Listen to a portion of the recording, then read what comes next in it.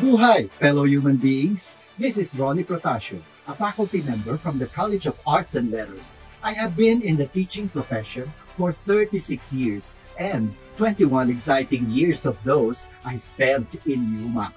Whether I am teaching online or face-to-face, I see to it that I set clear goals for my class. I spend a lot of time clarifying with my students these goals and expectations. This will set the tone and direction agreed upon by the class, and all the lessons and topics in the modules should lead the students in reaching these goals.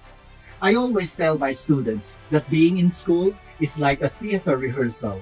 In school, we are practicing skills which can later be good habits that can be beneficial when they face the real world. If actors rehearse for the actual performance, students practice in school to prepare them for life in the real world.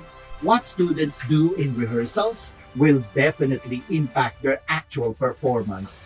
Therefore, clarifying their orientation will help them to be organized and bring out their creativity. So, what's really important? How do we motivate?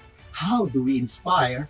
Allow students to involve themselves in the classroom, in student choice, collaboration, communication, critical thinking, and creativity.